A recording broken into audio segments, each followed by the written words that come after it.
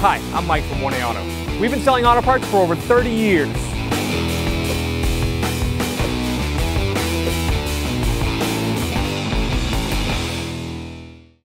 So raise and support the vehicle, and we can check the front differential fluid.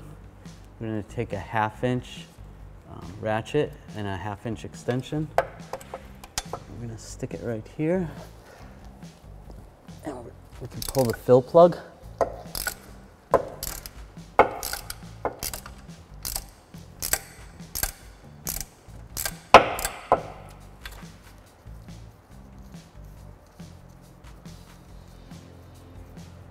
Pull the fill plug out.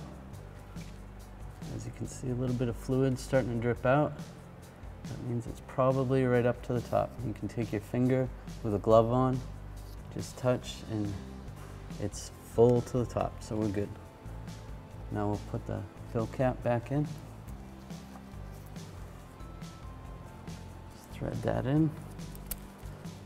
You can put a little pipe sealer around there. It would help seal it, but you don't need to.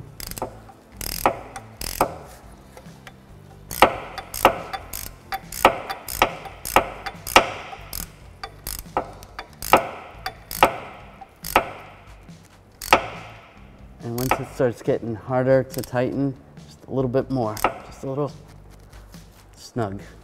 And we can wash this down with some brake parts cleaner. Another thing, if you were changing the fluid, this is the drain plug right here. What you would do is pull the fill plug out first, just to make sure you can get it out, and then you could pull the drain plug out and have all the fluid and catch it in a pan. When you're checking the fluid level in the front differential, you're going to want to make sure the vehicle is level. You don't want the front sticking up or the back sticking up. Thanks for watching. Visit us at 1AAuto.com for quality auto parts, fast and free shipping, and the best customer service in the industry.